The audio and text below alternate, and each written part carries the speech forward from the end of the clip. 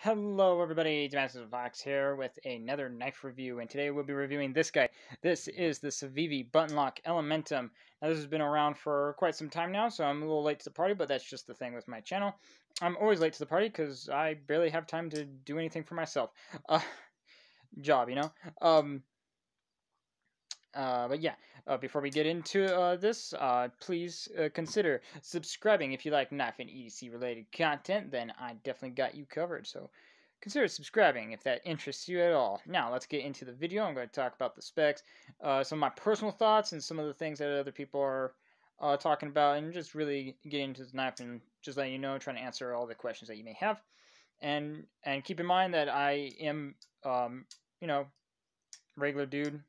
So I have personal biases, and yeah, so that reflects how I like knives and how I review them. Now this is the CIVIVI button lock Elementum, as I already said. This is made in China, and this is actually a pretty cool knife. But let's first get into the specs before I start talking and rambling about my personal opinions. Overall length in this guy, let's start off with the length, because I like to do it that way. Overall length in this guy is coming in just a little shy of 8 inches. The blade length is about 3.5, which is cool. You got 3.25 of a cutting edge, which is to me awesome. Definitely like those. Definitely like the length on this. Weight on this guy. Let me just get my scale. And this time, I had it already out of the covering, so it's pretty good. I think I might need to get myself a new scale. I think I said this in a previous video, but I'm not sure how accurate this scale is, so I might need to get a new one. So take this with a little grain of salt, but this is somewhat close to what it weighs. 3.29. So this is actually a pretty light knife. That's very close to being very, very lightweight. So that's actually not bad at all. Get a lot of knife for not too much weight, which is really nice. Size comparison on this guy. Sorry about that. Kind of fudged it. Working at an angle here. Let's start off with everyone's favorite Spyderco Pair 3 and the PM2. There we go. So right off the bat, you can see that the handle length is pretty much similar to both of these in some ways. I mean, this one has a little bit of a longer handle, but it's kind of closer to this one.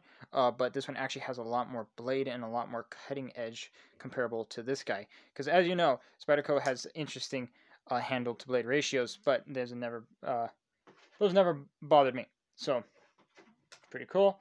Next up, let's do Benchmade bug out. As you can see, I've been using it. This is the one with the carbon fiber, and it's super sick. Then I finally got myself a mini bug out, so I can compare it with that one a little bit more accurately. Since that this is an extremely overly popular knife, everyone loves it. Sorry, it is a good knife. Don't get me wrong. But now I can compare them more. I don't know. It just seems better than using the Freak and the bug out. Using both bug outs, mini and full-sized, which I actually like doing. And this is a very well-known, very popular knife, so this size comparison just makes more sense to me. Okay, so it actually, the button lock Elementum is actually quite longer than both of them, actually by quite a bit. That's actually quite a substantial difference, in my opinion. Handle and blade is quite a bit longer than both of these guys. So that's actually pretty cool. And I've always thought that this guy was small, but this guy's actually pretty much getting right there to a full-size knife. This guy is tiny, but I can still get a full purchase on this guy. So I was complaining about nothing when I first handled the bug out. That's why you keep going back to things that you think you don't like. Try it again. You might like it the second time around. So makes sense. Okay. Next, CJRB Feldspar full size and CJRB Feldspar small. There you go. These are both in the canvas micarta. I love the feeling of canvas micarta. There you go. As you can see, it is quite comparable to the full size. So that's actually pretty cool. I like that because I love the full size. So good, such a good knife. All right, and last but not least, everyone knows that we got to do it. Cold Steel Espada, medium, schmedium. Cold Steel Espada. Oh, I need to dust this poor guy. I have a lot of knives, so some of them get quite dusty over time. It's been a while since I carried this guy. So as you can see, the Espada is larger than this guy. I would have never guessed.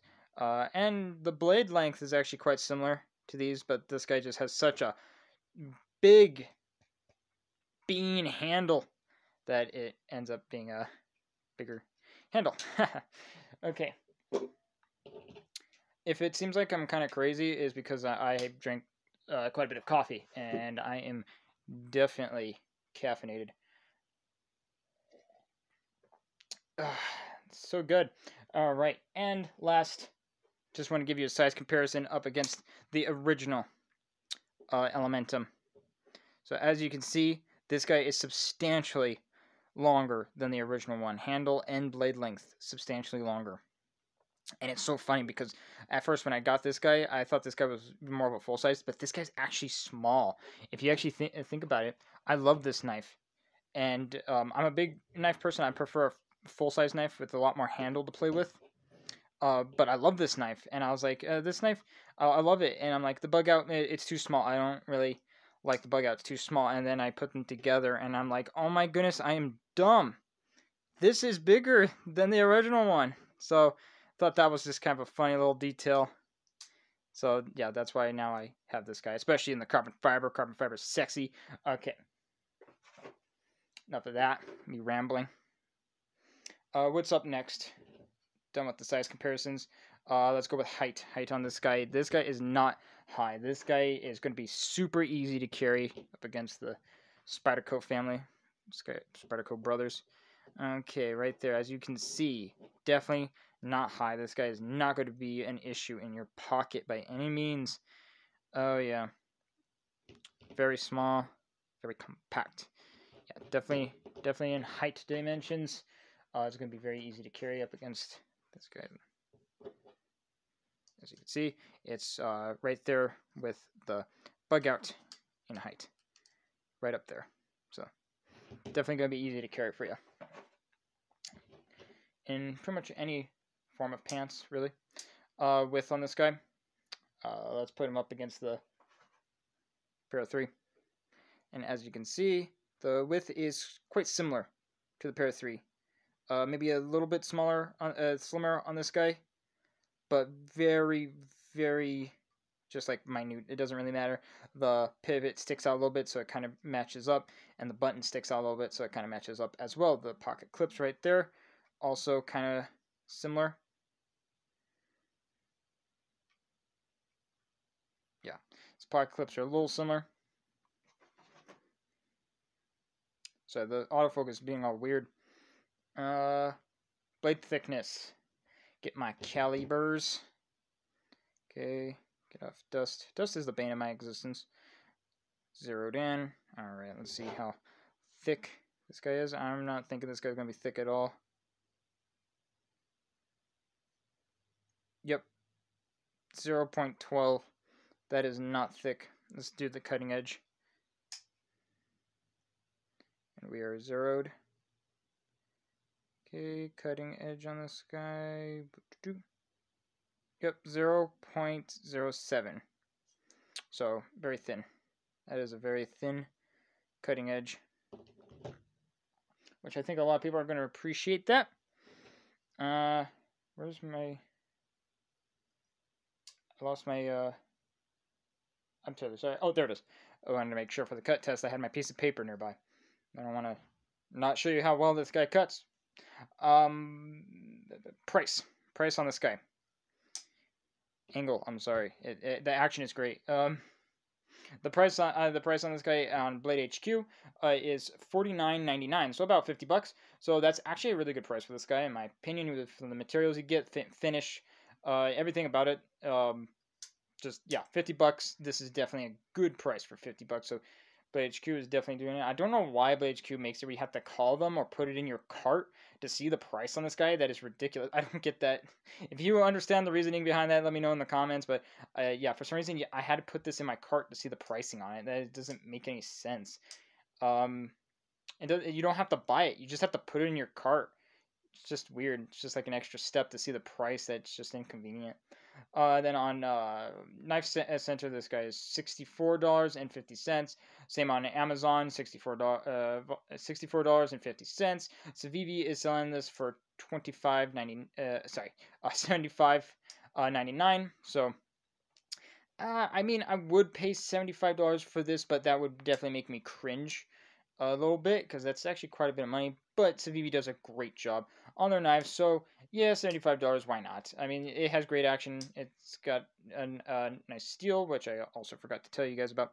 The steel is 14C. If you can see it right there, 14C 28N. Sandvik 14C 28N, which is a fantastic budget steel. It sharpens up real nice and takes a really good edge. So definitely like that. It's also stainless, which is also fun. But yeah, $75, that's a bit much, don't you think? CIVIVI right now, they're all like riding that popularity train. They know that they got people. They know people love them, so they're like, let's raise the prices just a tad bit and keep going, see how far we can go before there's outrage. Because if you see CIVIVI's, the new ones on the market these days, still great knives, but you can see that CIVIVI is really just pushing their pricing. They're definitely climbing it. Back then, I've seen CIVIVI's, they're like mostly like under $60, and then some of them are like $39 and stuff like that. Lately, they've been only releasing, well, I would say mostly releasing knives around the $70 mark, and I'm just like, yeah, they're definitely riding that popularity train.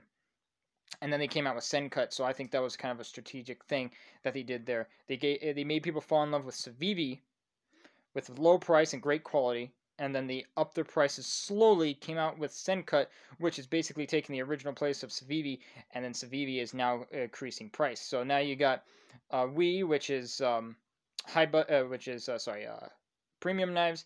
Then you got CIVIVI, which is more like high budget knives, and then you got Sencut, which is budget knives. So it was pretty strategic, I would say, tactic that CIVIVI did. If that was their what they were trying to do, why they came out with Sencut out of nowhere, is because they're trying to keep the budget thing going, but while increasing the price of their CIVIVI line. And then now let's. I think I said all the pricing. I believe I did. Yeah. Now let's get on to the cut test.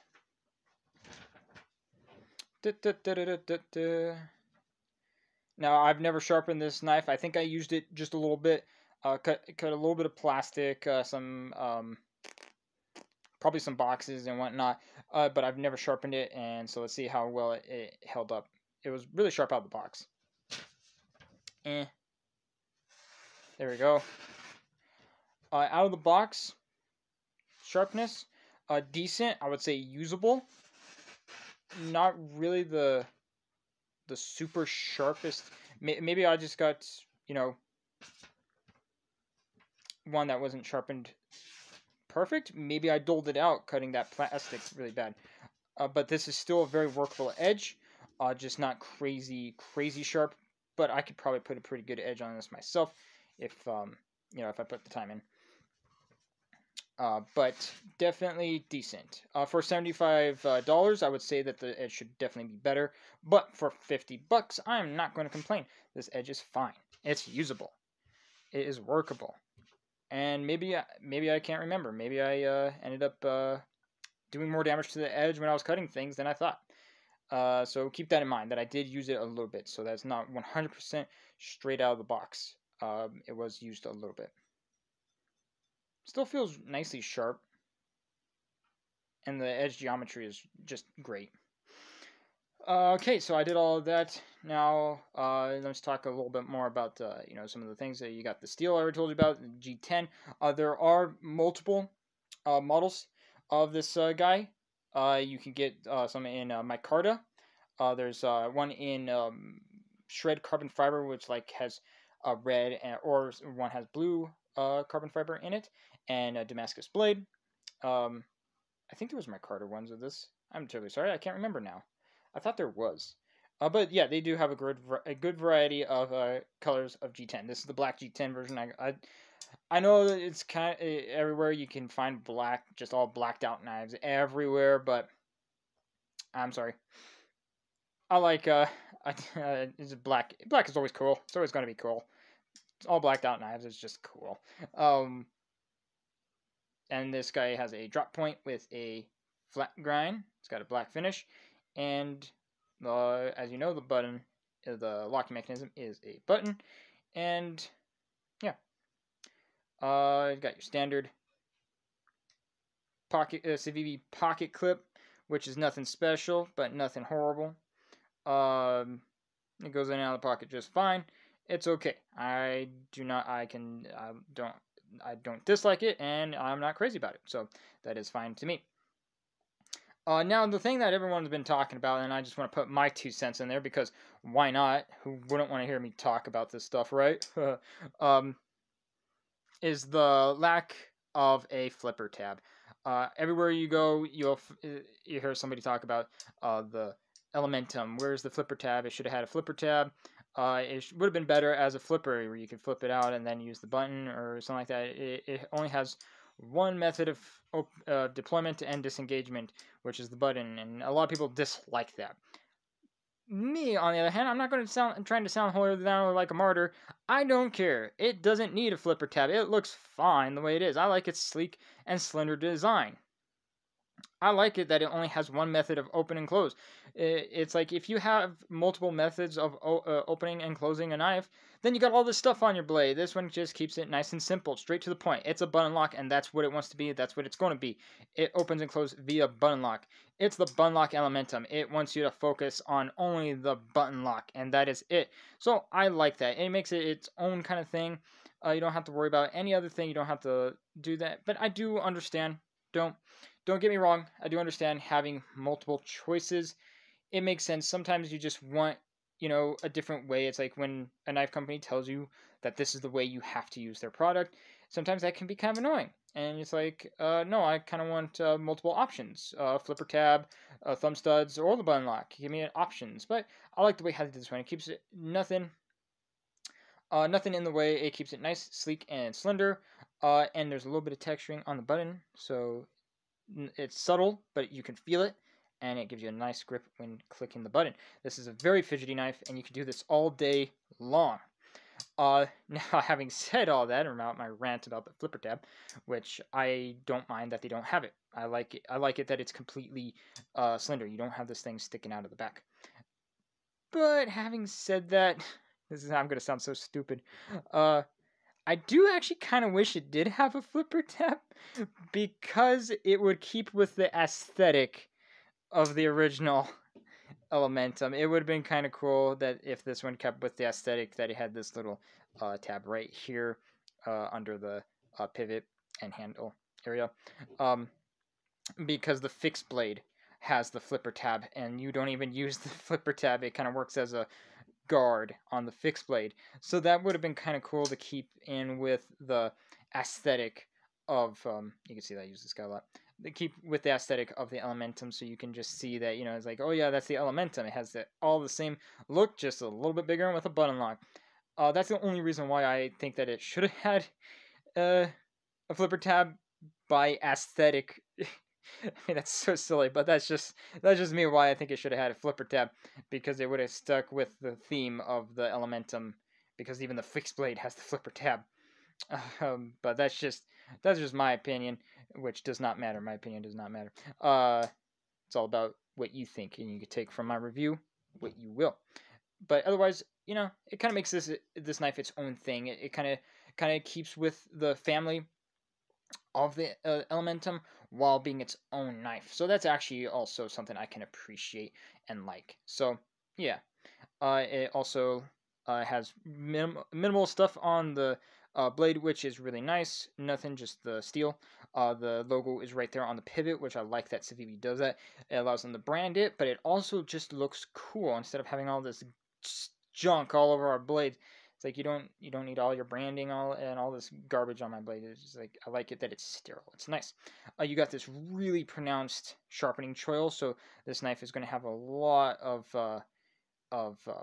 life to it, so that's really nice. I really appreciate that.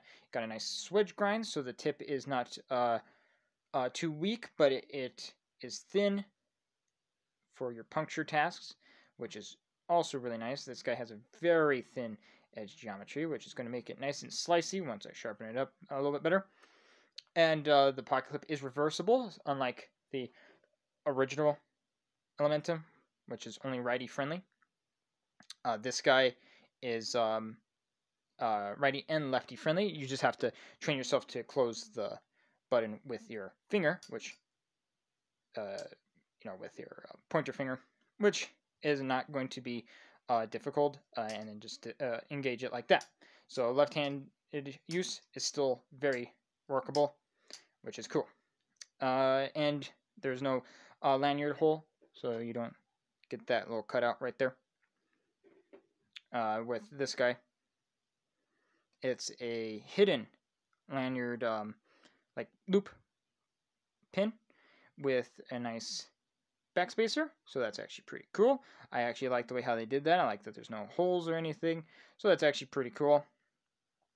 The action on this guy is very nice. Comes in and out, very nice. I think this guy's running dry right now. I haven't lubricated it, and it's on bearing, so it flicks in and out really nice. It'll probably be even better once I lubricate it, but this is fantastic. The action on it is just phenomenal. I really like the action on this. It's very fidgety, very nice. Now, hold on, lost my train of thought again. Oh, gravity knife. This is considered a gravity knife because it's using gravity to close and open the knife. So just keep in mind of your knife laws, because this would be considered a gravity knife. And as we all know, gravity knives are the biggest threat to humanity ever. This gravity knife can destroy us all, so just be very careful of that, and that's why it's banned in some places, and it's illegal to carry a gravity knife in some states, some countries, because it's super deadly and dangerous. If you didn't detect sarcasm, that was sarcasm. So yeah, just keep in mind that this is a gravity knife, and it's going to definitely prohibit some people from actually being able to enjoy this knife, and which is an unfortunate thing. This is definitely more of a particular audience knife. It's not going to be for everybody. It's not going to appease to everybody like the original Elementum, which is definitely one of the most EDC friendly knife that pretty much anybody can have, and I can recommend to anybody and everybody. Where this one is going to be a little bit more to a fan group of button locks and Elementum enthusiasts. As you can see, it has a tad bit of shouldering, not really that much. And I'm not sure if I can get the lighting well on the lock without my hands casting a shadow.